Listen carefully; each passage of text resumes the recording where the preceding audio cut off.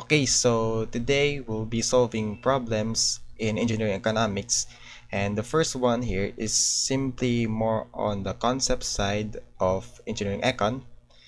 And what we need to do here is to list 6 fixed costs and variable costs that can be employed in a company that is producing something like a chemical compound. Okay, so what could be the possible fixed costs and variable costs in this problem? So now for problems like this, so let's have here fixed costs. So ano ba yung mga i-fix natin dito? Sabi natin before sa definition ng fixed costs, ito yung mga costs na hindi talaga siya sobrang naapektuhan ng changes sa ating mga factors. So ito yung mga yun nga, we call this fixed, so hindi siya talaga nababago. Not necessarily na hindi nababago, pero medyo kailangan ng sobrang habang panahon or mahabang panahon just to change them. Okay? So, the first one here, kung alam natin na meron siyang certain work, itong mga to, so the very first element na we can consider as fixed cost here would be their salaries. Okay? So, bakit natin sinabi na salaries? Kasi una sa lahat, meron bang company na basta nagbabago-bago ng ating mga salaries, diba? Hindi naman pwede na ikaw papayag ka na ang salary mo paiba-iba. Pag depende sa mood ng ng supervisor mo, so diba, hindi naman pwede 'yon. Akala mo lang wala, pero meron. So salaries or salary is an example of fixed costs. Now, remember, in a company, if you're working under a company and usually private or even public, no, you usually have this insurance. So ito yung una natin agad. Pangalawa. So pangalawa natin is insurance or insurances. Kasi this amount is usually fixed because we pay something in order to have this expected let's say payback or whatever is that service na possibly i-offer natin. For example, health insurance or life insurance. So kung tayo madedo o kaya tayo magkaroon ng problema, nagkasakit, so this will give you something in return. Syempre, in exchange sa mga fixed costs na binabayaran mo, let's say monthly or semi-annually. So it depends. Okay, and of course, since nga nabanggit ko yung mga binabayaran natin monthly, so therefore, one of the fixed costs na pwede nating ilagay dito is yung monthly rental. Now, itong monthly rental, hindi naman ito ibig sabihin is yung rental ng mismong company. Kasi posible na they have their own land or property. That's why hindi nila kailangan magbigay ng monthly rental. Pero posible kasi na itong mga workers natin, let's say for example, lalo yung mga nagbo-board lang, so, diba, they pay for their monthly rent sa bahay. So, you can include that in the element of fixed costs under this certain scenario. Now, sa pang-apat naman natin is, kung hindi naman nagbabayad ang company natin ng monthly rental kasi they have their own property or land, then you have to expect na they should be paying a property tax here. Property tax is another fixed cost because you have your own property, let's say yung land mo, and then you have to pay your fixed costs, which is the property tax in this case. So we can also add here the equipment costs or the equipment depreciation costs. So that is the perfect term. So let's just use the equipment depreciation cost. Kasi alam naman natin na nasabi ko rin to before na hindi sa lahat ng pagkakataon yung equipment natin is mabebenta mo siya ng same book value. Alam naman natin, meron din tayo mga gamit sa bahay na if you want to sell that, tatawag natin na second hand. So pag second hand, ibig sabihin nun, mas mura na siya kasi na-exploit na natin yung kanyang uses first hand. And then syempre, kaya yung sunod na nabibili nun is mas mababa na yung kanyang halaga. Okay? So meron tayong depreciation cost, and usually fixed cost siya kasi we have a certain way para ma-compute ang ating depreciation cost, unlike yung ating mga variable cost na medyo depende sa a lot of factors. Okay, and I think the last one would be in line with this monthly rental, which is the utility services, or you could just say the utilities. Okay? So, yung utility services natin, for example, yung monthly payment natin sa utilities na nagbibigay sa atin ng service, for example, yung bayad natin sa pagpapagawa ng mga certain machine or equipment. Now, usually naman, kung monthly to ginagawa, maintenance operation natin, so basically, hindi mababago yung costs natin. Pero syempre, there comes a time na iba-iba yung binabayaran natin. For example, yung bayad mo mismo ng kuryente, 'di ba? Iba 'yun, depende sa consumption mo. But then again, when we talk about utility services under the fixed costs here, I'm talking about dun sa parang monthly or regular maintenance natin na kailangan mo ng service nila, so you have to pay them this kind of fixed amount just to have their service na not necessarily about sa kuryente, sa tubig. So, we're talking about any kind of utility or service na pwedeng i-provide ng certain third party na yun. Okay? So, ito yung 6 elements that we can have for this problem sa fixed costs. Okay? Now, let's try to have naman yung ating variable costs. So, ano kaya yung mga posible natin na pwede mga maisagot kung tinatawag natin or hinahanap natin yung variable costs. Now, for the variable costs, ang una agad natin dito is yung ating freight cost. So, kung hindi kayo familiar sa term na freight, pwede natin sabihin na ito yung delivery or shipping service or costs. Ito kasi variable costs in a way na hindi kasi natin lagi na bibigyan siya ng exact value, di ba? For example, yung sa Lazada Happy new shoes to me, yeah. natin or Shopee, di ba? Sino ba mahilig dito mag-Shopee? Though most of the time medyo fixed yung ating delivery or shipping fee kasi 'di ba? Usually mga around 50 plus lang yan pag ganito. Bola lang yan. Kalaki or gantong item. Pero as the item increases its size or its weight, 'di ba nag-iiba yung ating freight cost or shipping fee. And that's the reason why it is called a variable costs. Kasi nga depende siya dun sa ating gamit na i-ship. Okay? And that's the same thing as your company shipping something to another place or another, let's say, another location. Syempre, yung ating freight cost mag-iiba yan. Depende yan sa item na siniship. And of course, sa gasolina, sa layo, maraming factors na kinoconsider natin. Okay? And then, ito yung pinakamadaling matandaan dito sa variable costs. So, yung ating mga commissions. Okay? Wait. Check ko kung tama spelling kasi baka mali ako. Nakakaya naman. Okay, so tama naman siya. Actually, ito ay commissions on products. Lagyan natin on products para baka malito kasi kayo, makasabihin ng mga tao to. So, yung commission sa product, ito kasi nag-occur usually kapag nagbebenta ka, 'di ba? Usually kapag you're selling something, for example, nagbebenta ako ng langis na nakakapagpapasa sa lahat ng major exam. Major subject, 'di ba? So syempre, pag maraming bumili sa akin, may commission ako diyan kasi syempre, nabenta ko eh. So, yung commission mo, 'di ba? Depende 'yun sa nabenta mo. Kasi alangan naman bigyan kita lagi ng commission eh nabenta mo lang is isa or dalawa. So, syempre, paglaki ng commission, paglaki ng nabenta mo or pagdami ng products na nabenta mo, paglaki rin siya ng commission na makukuha mo. And this falls under variable costs because depende siya dun sa nabebenta mo. So, yun nga, sinasabi lagi natin sa variable costs. Depende siya sa mga maraming elements or factors na kinoconsider natin.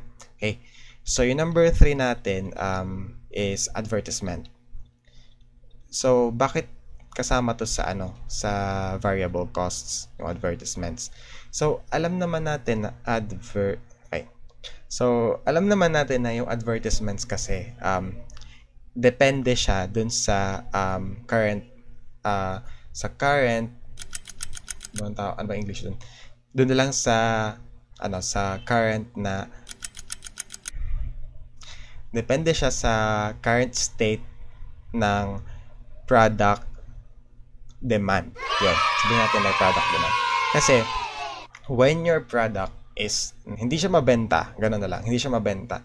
'Di ba we have to include advertisements in our let's say planning kasi hindi mabenta kailangan natin ng commercials, especially mga commercials. Kailangan natin ng ganun para mabenta yung ating langis na nakakapagpapasa sa board exam, sa major exam. So, kung ganun, kailangan mong gumastos sa mga talent fees. Yan, sanay na sanay kami dyan sa mga talent fees na binabayaran sa amin pagka nagkakaroon kami ng mga commercials. Hayop ka talaga! Ang ganda mong lalaki! Tsaka yung mga minomodel natin, yung mga yung mga gamit, 'di ba? Picture lang ng langis na nakahawak, 500,000 agad. So, yung mga ganung bagay, the variable costs sila kasi depende yan sa talent fee nung artistang kukuhanin, depende yan sa magiging infographics, depende yan sa execution ng advertisements, kung saan bang platform siya ilalagay. So, yun, nagpo-fall siya under ng variable costs, though we can allot budgets for this, yung 1, 2, 3 natin, and any variable costs. Pero nga, it is a case-to-case basis wherein we have to consider a lot of factors. That's why these things fall under the variable costs. Okay? So, yung number 4 naman natin is all about, this is all about the raw material costs. Okay? So, raw material, pakita ng sulat ko, sorry. 5 and 6. Okay. So, yung raw material cost natin is, ito is isa din sa common na variable costs natin. Bakit kaya ganon? Kasi yung ating raw material ay depende sa pinagkukuhanan natin yung kanyang pricing. Siyempre, we usually have to fix this para consider natin na ganun lang yung presyo ng maging suki natin yung buyer, diba? Pero, there are cases where, nagkaroon ng tsunami, nagkaroon ng bagyo, nagkaroon ng sobrang lamig. So, diba, yung ating raw material, especially if they are vegetables or, let's say, meat, nagkakaroon sila ng different quality depende dun sa weather natin or depende dun sa certain topography nung lugar. So, with that being said, yung ating mga raw material, nagkakaroon sila ng changes dun sa ating mga presyo. Though, sometimes, sobrang liit lang. Pero, at still, itong ating mga changes na to is hindi natin pwedeng i-neglect. Kaya, we can say na ito yung variable costs. Not only yung raw materials natin, but also yung ating mga labor costs. So, yun na yung number 5, yung ating labor costs. Okay. Nagbabago rin itong ating labor costs kasi sometimes, alam naman natin na yung halimbawa, kumuha tayo ng isang group na magtatrabaho for us, 'di ba? And then dun sa pagtatrabaho ng mga 'yon, alam naman natin na merong mga fast and efficient, meron din namang efficient pero mabagal. Actually, mali yun kasi pag efficient dapat mabilis at saka maganda gawa. Sabihin natin na maganda ang gawa pero mabagal. Tapos yung isa is mabagal pero mabilis. Mabagal pero mabilis. So, yung quality ng work natin is doon nakadepende yung ating labor costs. Kaya masabi natin itong variable costs is itong labor costs ay under ng variable costs. Now, what if yung ating labor cost, naggawa ka na sa company and then finix natin yung ating labor cost. Let's say, sige, ito yung babayad namin sa inyo, you have to agree with these terms. Yung ganong case, pwede sabihin natin na nagiging fixed cost siya kasi yung company yung nag-set nung certain condition na i-fix ko to, so I have to find someone who would work under this condition and terms. But if ever the company is flexible in a way na they considered how much work you've done, especially when, let's say, ang payroll mo is daily, so depende siya sa natapos mo and then the company will evaluate your work. So, pwede natin sabihin na variable cost siya kasi it depends on the current setting or the service that is being offered at that point in time. Okay? And I think the last one would be, we could say that we have this fuel costs na lang para mas simple. So, yung fuel costs, alam naman natin na pag meron tayong freight costs, mag-spend din tayo for our fuel, for our transportation. So, sabihin natin na ganun. Actually, parang under pa nga ito na ng freight kasi, pero yun na lang yung simple natin na separate na lang natin siya kunwari, no? So, yung fuel cost kasi, alam naman natin na it depends dun sa consumption ng vehicle mo. For example, yung vehicle mo, mas malakas siyang kumain ng gasolina So, mas malaki maging ano mo, cost mo. Pero kung halimbawa, meron kang certain vehicle na hindi naman sobrang laki ng kanyang consumption, then you have to expect that we will have a lesser fuel costs. So, these six would be those elements that we can consider as variable costs. Okay? So, I think yun na muna yung concepts natin. Then, let's proceed to the next one, which I think wala tayong mga concepts like this. Okay? Now, for this problem naman, medyo mahaba siya, no? Kaya, I have to read muna itong problem na to and hopefully, basahin nyo rin siya bago natin i-start solving para mas mag-gets nyo siya fully. Okay? And of course, you can answer this if you want para din ma-practice kayo if ever. So, in connection with surfacing a new highway, a contractor has a choice of two sites. So, in short, magkakaroon tayo ng a new highway. So, meron dalawang options yung ating contractor. So, yung una is sa site A, so meron tayong asphalt mixing plant. And then yung ina-estimate ng contractor na it will cost 137.5 pesos per cubic yard mile to haul the asphalt paving material from the mixing plant to the job location. So in short, meron tayong mixing plant and then meron tayong job location. Okay, and then there are two mixing sites. So ito yung ating mixing plant, parang dun siya nakastay. And then, so parang meron dalawang sites and then pupunta siya dun sa job location. So, which kaya dun sa dalawang yun yung better option. Now, for site A, so ito yung mga details, no? For site A, meron tayong 4 miles. So, ganun siya kalayo. For site B, mas malapit, 3 miles. For site A din, yung monthly rental dun sa site na mas malayo is 100,000 pesos. For site B, meron tayong 350,000 pesos which is mas mahal. Now, yung cost to set up and remove equipment, kasi alam naman natin na gagamitin natin yung mga equipment at that location. Tsaka tatanggalin din natin after, di ba? So, 750,000 yun for site A. And then for site B, meron tayong 2,500,000. Okay, so medyo talagang malaki, no? And then yung hauling expense naman natin is the same lang kasi nabanggit siya dun sa first problem na, first sentence. And then yung flag person, medyo di ba, kayo yung head kasi contractor kayo. Pero, di ba, meron kayong isang tao na pinagkakatiwalaan ng other duties. Siyempre siya yung nag-spearhead ng mga certain activities natin. So, dun sa site A, sabi, hindi daw kailangan ng flag person. Pero sa site B, kailangan ng flag person which you have to pay 7,500 per day. Medyo malaki-laki yung bayad dito sa flag person na to, no? Now, yung job natin, nagre-require siya ng 50,000 cubic yards of mixed asphalt paving material. So, for all the for both sites, for yung ating mismong construction, 50,000 yung gagamitin natin, no? And then, estimated na matatapos natin siya for 4 months, which is 17 weeks and 5 working days per week. So, that is like 17 times 5, yun yung total number of working days. So, we need to compare these two site in terms of yung nakalagay ito, fixed, variable, and total costs. Okay? And then we have to assume that the cost of the return trip is negligible. So, hindi tayo, di ba, napuntahan natin yung certain site from site A or site B going to that location. So, di natin ko consider yung pagbalik ng itong ating trip. No? And tanong dito is, which is the better site? And for the selected site, how many cubic yards of paving material does the contractor have to deliver before starting to make a profit if paid 600 per cubic yard delivered to the job location. Okay. So, medyo marami yung tanong natin and then unahin natin yung unang tanong dito. So, medyo ibaba ko na tong screen ha kasi alam na naman natin yung nasa unang sentence. So, ito yung mas importante, dito yung table natin. Okay? So, hopefully kaya na natin sa maliit na space na ito. No? So, ang tanong sa atin is, compare muna natin daw yung site using their fixed cost. Okay.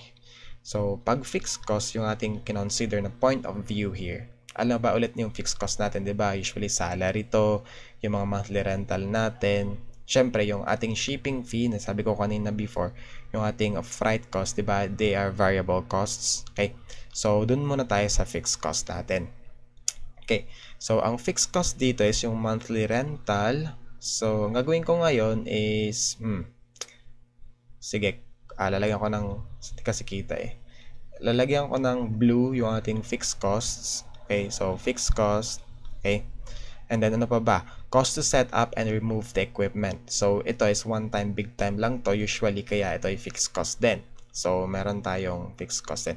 Para ito yung ating utility service na tinatawag, no? Pero yung hauling expense natin, 'di ba? This one is dependent sa ating dependent sa ating average hauling distance. So this will be variable costs. Okay. And then how about the flag person? So yung flag person natin is fixed cost din yan kasi salary to yung flag person natin, no? And then yung average hauling distance, so hindi natin yan isasama. Okay.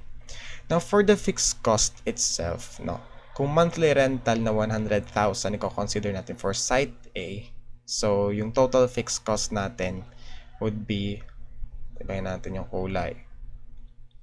Okay, so fixed cost for site A, this would be equal to 100,000, diba? 100,000 yan. And then we need to multiply this with how many months that we'll be having this. So, diba, 4 months. So, we have 4 here for fixed cost. Okay? And then, meron pa dito for A. Meron din tayong cost to set up and remove the equipment. So, one time, big time to, plus 750,000. And yun nga yung sinasabi ko dito sa Econ. Ano lang tayo? Add lang tayo. Multiply lang. Diga? Napaka-basic ng ating gagawin dito. Okay. And then, wala tayong flag person for site A. So, ito yung ating fixed cost sa A. So, syempre, hindi ko pa to solo yung mga sagot, kaya kailangan ko mag-calculator. Okay, so hopefully sabayan nyo kung mag-calculate para tama yung ating sagot. Pero ito una, 400,000 na to eh. Pero syempre, dahil tayo ay hindi sigurado, i-multiply pa natin yung sa 4 para lang makasigurado. Yan, ganyan tayo mga engineers. Anyway, so, ang sagot ko dito is 1 million. Careful kayo sa mga zero lagi ha, kasi dito tayo nagkakatalo lagi sa mga zeros. Okay, so 1 million kung ayan, kita niyo ba? Ang hirap pala dito. Ayan. Anyway, so 1,150,000 yung ating fixed cost sa A. Now, yung tandaan na lang natin to, no? Hindi ko na siya kasi kulang yung space natin. Kasi para to sa malalabo ang mata eh. Okay, so yung fixed cost naman natin sa B yung aking hahanapin. Fixed cost for B. This is equal to, ulitin natin, fixed cost lang tayo. So we have 350,000 monthly rental times 4 plus one time big time cost to set up ng equipment natin na 2 million. Tumataginting na 2,500,000. Okay. And by the way, nga pala, before I continue this, so medyo nakikita nyo na yung ating mga table. Ano sa tingin nyo yung maging sagot? Site A or Site B? So, dapat hindi kayo magbabago ng choice habang nagsosolve tayo. So, yun, wala lang. Di pag tama kayo, di magaling kayo manghula. Pero kung mali kayo, huwag kayo manghuhula. Okay, so plus, so tapos tayo dito sa equipment, which is a fixed cost. Then doon naman tayo sa flag person. So that becomes 7,500 per day. And sabi ko nga, ilang days pa to? So gagawin natin is 5 working days per week. And then sa loob ng isang week, meron tayong 5 days sa meron tayong 5 days sa isang week, and then 17 weeks natin siya gagawin. So ito yung total na babayaran mo dun sa flag person natin.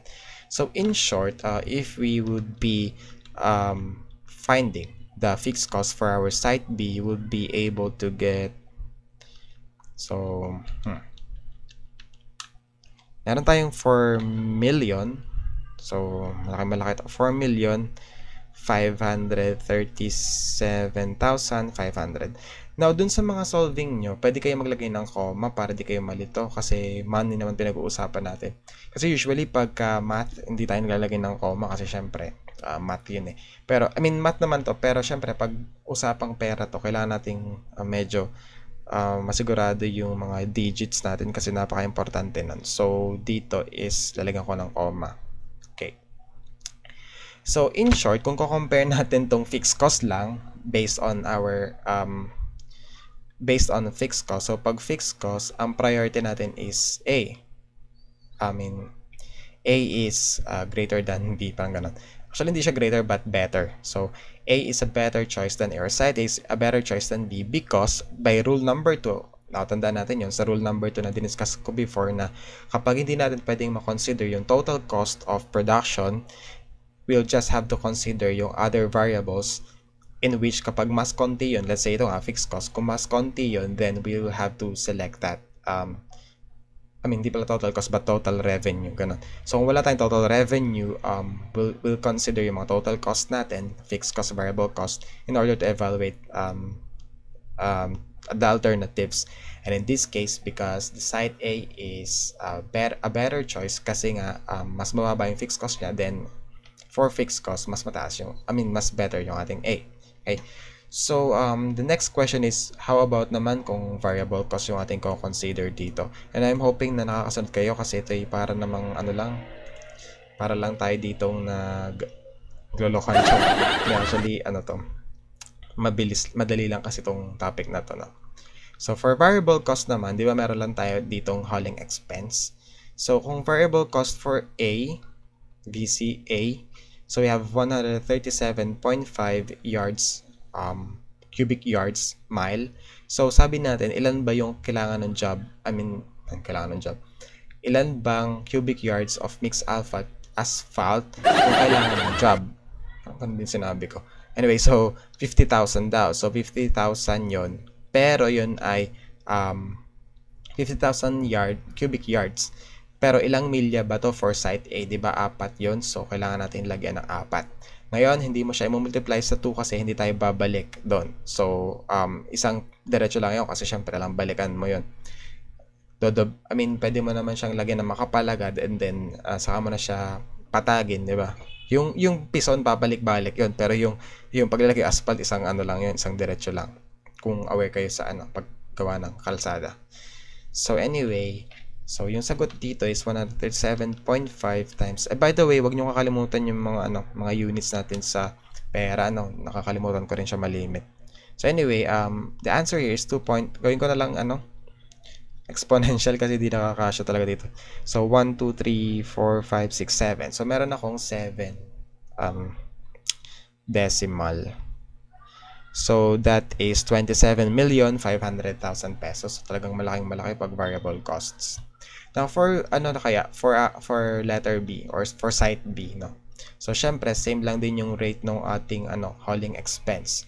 Pero, same lang din yung ating volume, pero in this case, mas malapit naman. So, hopefully, mas mababa yung makukuha natin dyan.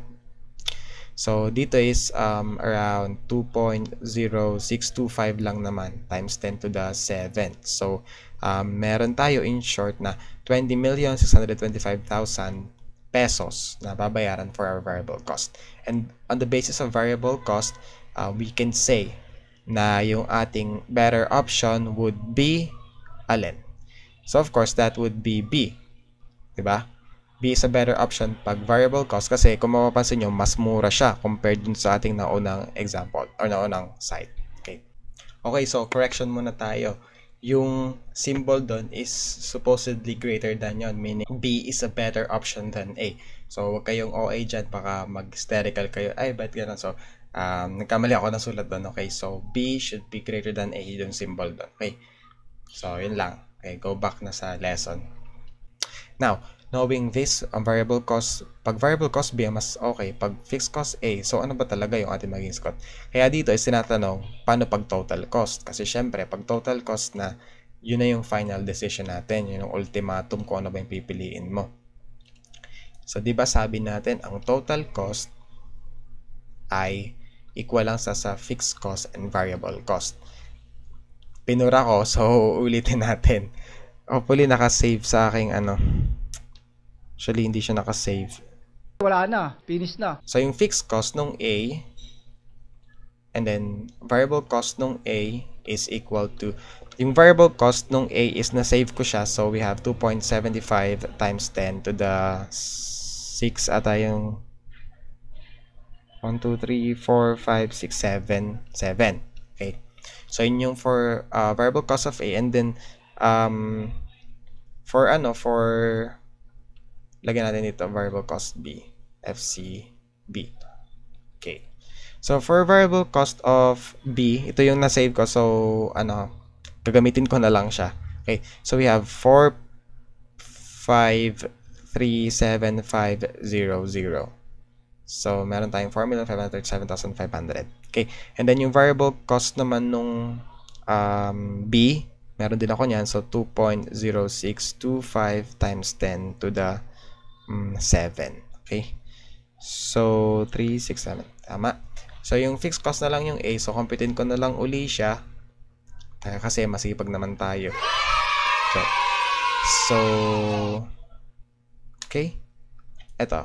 So, hopefully, parehas yung nakuha ko kanina, no? Kasi it should be 100,000 times 4 months, diba? Plus 750,000 one time, big time nga siya na cost of equipment erection. So, we have 115,000. So, that is around 1 million lang. Now, pag in-add natin itong mga to, kasi total cost to eh. So, ang mangyayari lang dyan, add lang natin sila, no? And then, kailangan nating makuha yung lowest price. Kasi kung ano yung lowest price, that will be the best option for this one. So, in this case, we have 2.865 times 10 to the 7 pesos. So, that is 28,650,000 for A. And then, how about B? So, for the total cost of B, so, meron tayong add natin lang yung fixed cost and then variable cost. So, we have 2.51625 times 10 to the 7. Okay.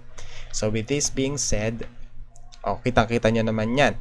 Ang 0.8625, mas malaki siya sa 0.51625. So, therefore, ang ating pipiliin is, the better option is site B. So, ito yung sabihin ko. Alam ko marami sa inyo pumili nung site A, dun sa sa sinabi ko kanina, yung isipin nyo kung pag table lang. Kasi kung mapapansin nyo, pag site A, pag tinignan mo lang yung rate niya, kasi 100,000 lang, 750,000 lang yung setup ng equipment. Diba? Parang, parang pag dun lang yung nakita mo, parang, ay, site A na agad. Pero syempre, pag kinompute mo siya, literally, makukuha mo is site B. So, at saka ang laki nung sa difference ng site B, around, around 3 million yan, diba? Kasi, alam nyo ba yung nagpalaki dito sa site,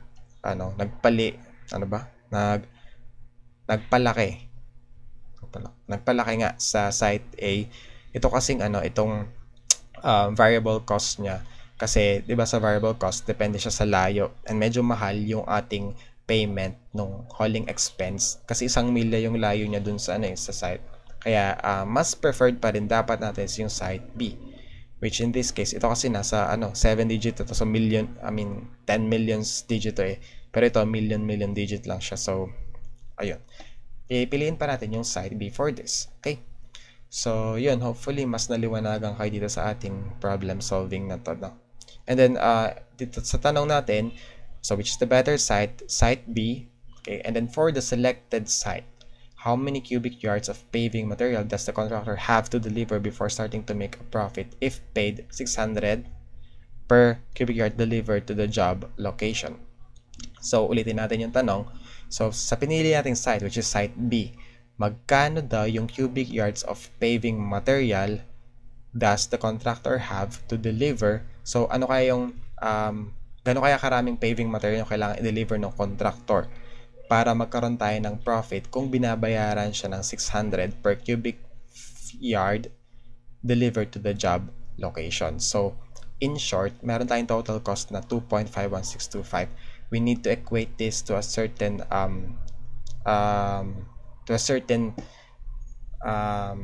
cost multiplied by ito yung payment niya just to get the correct cubic yards of the paving material. So let's do it dito. So burahin ko lang muna yung mga dito, yung mga extra information natin. And let's just leave muna yung ating important for site B. Okay, so naiwala ko yung notes. So sinulat ko na ulit dito yung fixed cost ng B natin is 4,537,500. Now, bakit wala yung variable cost dito? Kasi tinatanong kasi dito is kailan ba magkakaroon tayo ng profit? Now, alam naman natin yung profit, nag-exist siya. Yung profit kasi nag-exist kapag yung ating total revenue equal na to sa ating total cost. Parang ganon. I mean, expenses. ulitin natin. So, yung ating total revenue, equal na to sa ating mga expenses. So, in that way, kapag nag-exceed na yung ating revenue dun sa ating expenses, then meron na tayong profit. Okay, so alam naman natin na itong fixed cost, di na siya mababago, kaya nga fixed na siya eh. Pero if you would be paving your material to a certain location, so syempre, for every material na dadalhin mo, meron kang hauling expense. Kaya yung variable cost natin dito is hindi ko siya in-include muna. So with that being said, yung ating 4,537,500 nasa right side na siya na equation. Bale, ito yung ating actually that pala sa left. Ito kasi ating expenses. Nagastusan natin to, 'di ba?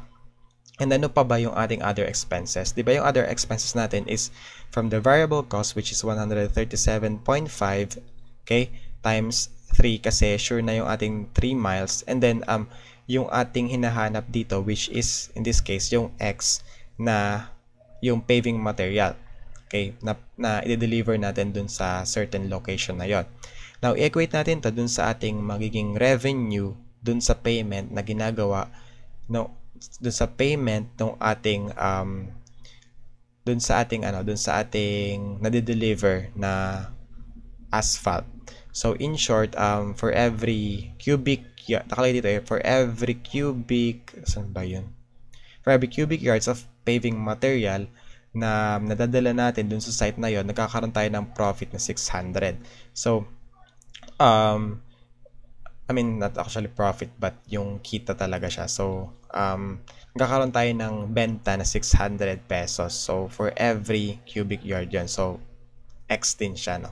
And then, by using shift solve, you can obtain the value of X in this equation. So, therefore, X is equal to, let me just solve it. So, yun yung nangyayari, no? Supposedly kasi, you might be thinking na, just equate this to 600X and wag na natin itong i-consider.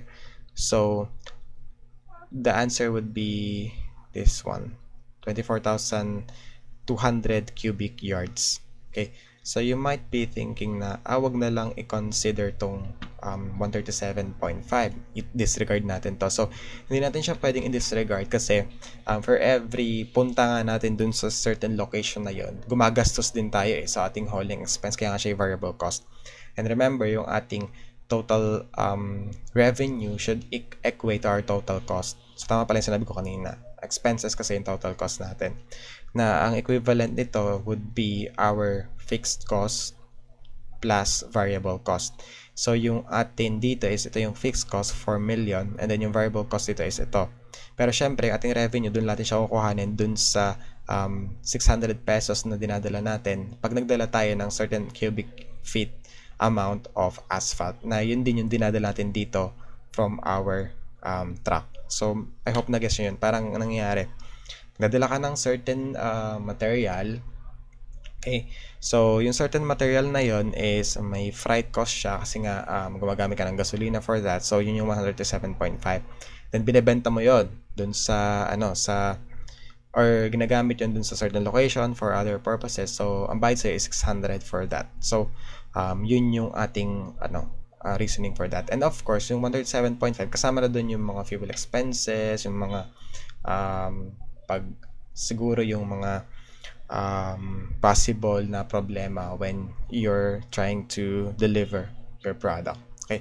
So, yun yung ating sagot dito. So, actually, marami tayong sagot dito. Which is better site? Site B. Okay? And for the selected site, you have to deliver 24,200 cubic yards of paving material to be able to get a profit. And actually, pag na-deliver mo yon, hindi ka pa talaga wala ka pa talagang profit doon eh. Doon ka pa lang mag-i-start magkaroon ng profit. So, basically, pag um-increase doon, edi, yun na yun, magkakaroon ka na ng profit. Okay, so let's move on to the next item. Okay, so for number 3 naman tayo, no? Merong company na nagpo-produce ng electronic timing switch that is used in consumer and commercial products. Okay, and then the fixed cost. So, ito yung ating fixed cost. Sulat ko lang dito, no?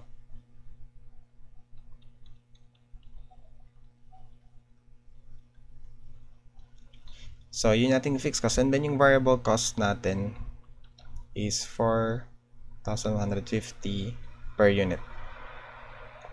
Okay. And then yung sabi dito, selling price is given in terms of demand. Okay, so parang naka-demand function siya. And the question is, for this situation, letter A, we need to determine the optimal volume for this product and confirm that a profit occurs. So instead of a loss, at this demand. Okay, so ano ba yung optimal volume? So pag sinabi natin optimal volume, we will be doing optimization in this case. And then finally, we need to find the volume at which the break-even occurs. That is, what is the range of profitable demand? So yun yung next question natin. And so ganun gagawin natin ngayon dito. Ano? Okay. So again, profit yung pinag-uusapan natin dito kasi optimal volume ng product para magkaroon ng profit. So in short, we're talking about profit here. And again, sinabi ko nga kanina dun sa ating problem solving na ang profit natin, to have a profit, no, kailangan yung ating profit, or let's just say na profit ay yung ating capital P. So capital P should be greater than 0. Okay? And you can obtain this from the equation na it should be greater than, the equation is obtained from the total revenue minus the total costs. Okay? And of course, kung ito yung ating formula, then we know that the profit would be the fixed cost, okay, plus, of course, the variable cost. And usually, itong capital CV, ito kasi small CV to yung capital CV is usually represented yan dun sa CV na maliit per unit times the number of unit. Okay? So, and then the selling price per unit is this certain equation in terms of demand. So, since yung CV natin is hindi siya given in terms of, as in CV talaga siya, so, ang gagawin natin, i-represent natin siya in terms of small c, represent natin siya in terms of small CV, which is per unit to, and then we multiply this by the price per unit. So, by the number of units, So, we will be using D here, okay?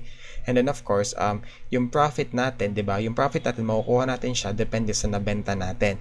So yung nabenta natin is, 'di ba, yung number of units, which is usually yung demand natin. So times the selling price. So that would be our selling price. So this is equal, which is yung P natin, this is equal to the demand times 9,000 minus D. Okay, so I hope it made sense na yung D natin dito is yung the number of nabenta natin, which in cases like this, alam naman natin na nabenta mo siya, so technically that is the demand kasi parang parang nagre-reflect yan dun sa benta mo. Halimbawa, nakapabenta ka ng 5,000 items. So therefore, yung demand dun sa nangyaring yon 5,000 din. Pero it doesn't really mean na yung total demand would be just that. Okay? So it doesn't mean na yung demand talaga na yun is just 5,000.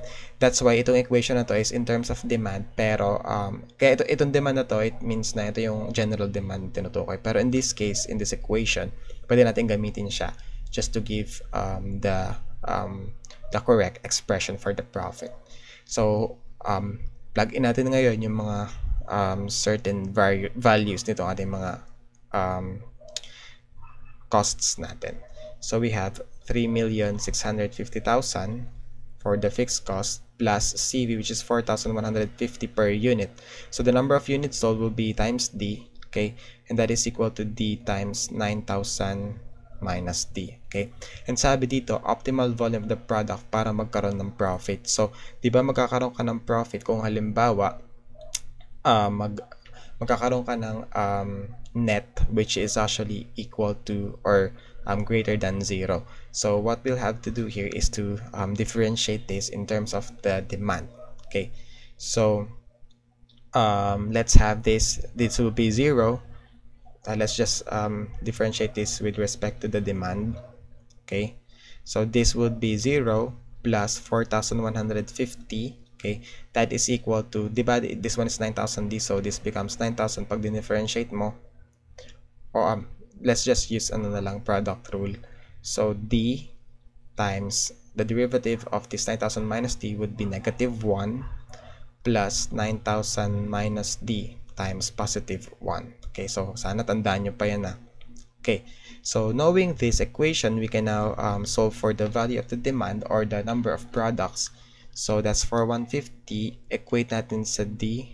Okay, so hindi ko na ipapakita yung paano nagka-calculator dito kasi marunong na kayo naman nito eh. So siguro dun sa ibang ano na lang kung di nyo kayang isolve siya. So the answer here is 2,425 units. Okay, so in short, you have to sell this amount just to get the optimal volume of the product. Now let us confirm if we really have hindi tayo merong loss or profit talaga to, no? So gagawin natin is take natin yung total revenue, and diba yung total revenue natin is simply the this price per unit times the number of units. So para siyang P times D. And in this case, 9,000 minus 2 yung atin. So, if you have 9,000 minus 2,425, then that's our selling price per unit. And then, we multiplied it with the number of the units that we have produced. So, sold pala. So, this gives you your total revenue that is equal to 15,944,375. So, this is 15,944,375. Now, how about yung ating total cost? So, di ba yung total cost is fixed cost? Add mo ngayon itong 4,150 times 2,425 units. So, 3,650, 3 million. Let's just use 3 million. 0.65 to the 6. Okay? So, pag kinuha natin yung ating total na cost for production, so you'll be getting 13,713,750. Okay, so and this is greater than dito sa ating total cost of production. So this is equal to your total expenses or total cost. Okay, so with that being said, meron talaga tayong profit. So I hope na nag-guess nyo kung saan ko to pinagkukuha, no? Ito, kinuha ko siya sa PD. So yung ating P is this one, 9,000 minus D, and then times the D, which is 2,425. So ito yung maging sagot dyan. This one is from the CF, so add mo lang yung fixed cost and variable cost, when yung variable cost mo is 4,150 times the number of units that you have sold. And hopefully, makuha nyo ito magandang sagot. And with that being said, napatunayan natin ngayon na yung ating optimal volume 2425 would be profitable enough. Okay, so usually since nakuha natin yung optimal volume based dun sa ating, at kung mapapansin nyo naman itong ating equation ng selling price multiplied with the number of unit, this gives you a parabolic curve, diba?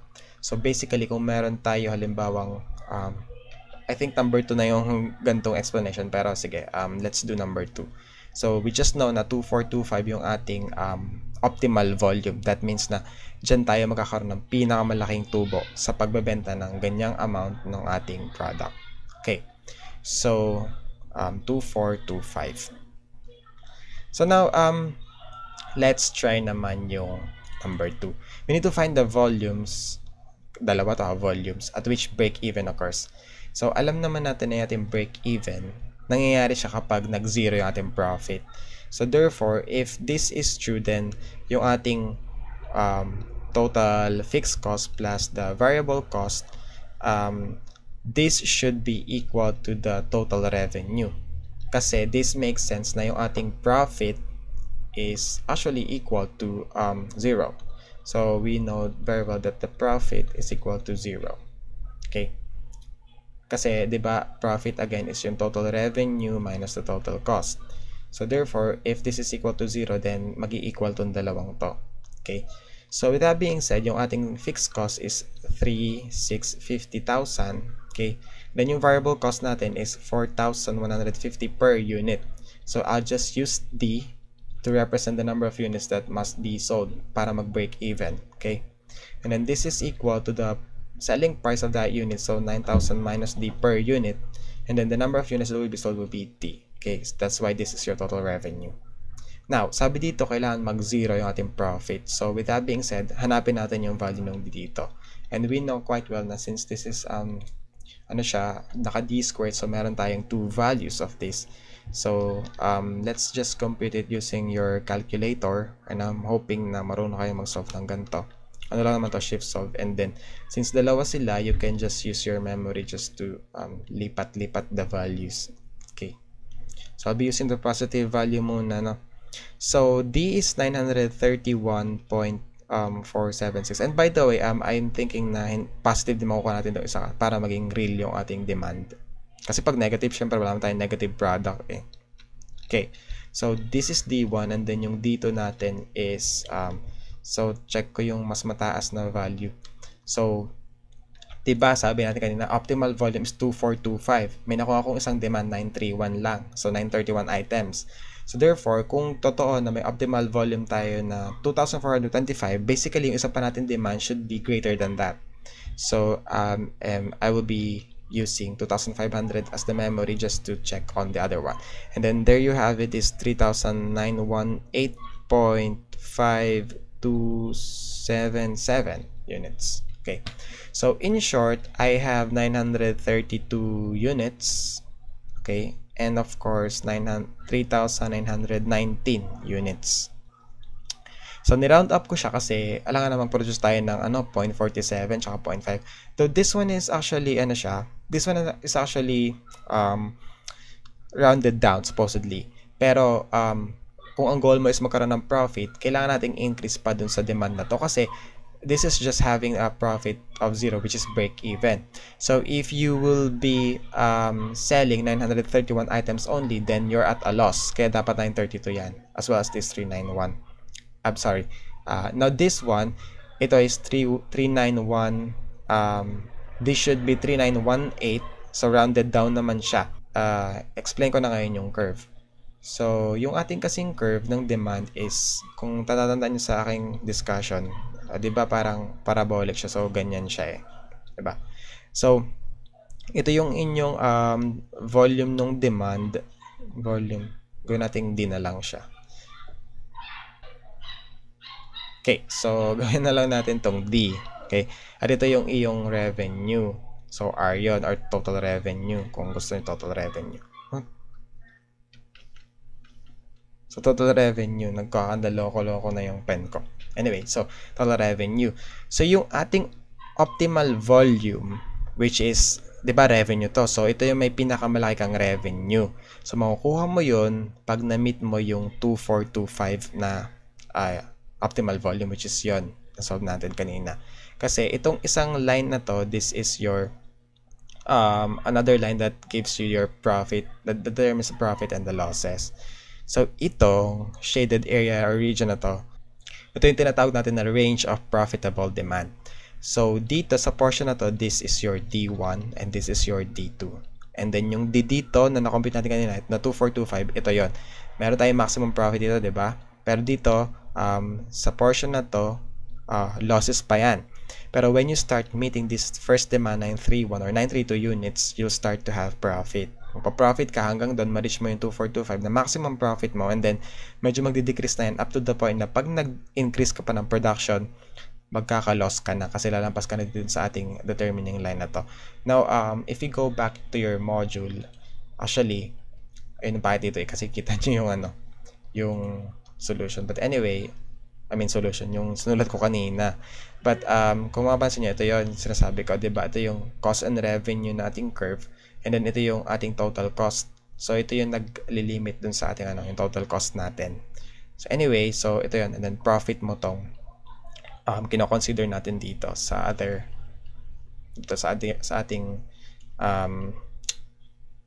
shaded region. So with that being said, itong region na to is D1, D2, and then yung D natin. Kaya pag nag-exceed ka pa doon, loss na yung atin. So hindi ka na magkakaroon ng profit. So in short, yung inyong sagot dito, the range of the profitable demand would be 932 to 3,918 units. Okay? So ito yon. Okay, so I hope malinaw yon sa problem solving na to. It's just that kung optimal volume, you have to find the equation of the profit and then differentiate it, set it equal to 0. Kapag naman ang hinahanap natin is yung ating range of profitable demand, so you can just simply find the values of D, and then yun, pag nahanap mo na yung values of D, then you can just round up pag lower portion ng demand, and then round down kung dun sa end ka na ng inyong demand. Okay, kasi if you try to use 3919, I'm sure na maglo-loss ka na dyan, pero pag 931, loss pa rin yan. So doon tayo sa loob ng pasok tayo, may profit pa rin tayo. Okay, hopefully na gets nyo siya.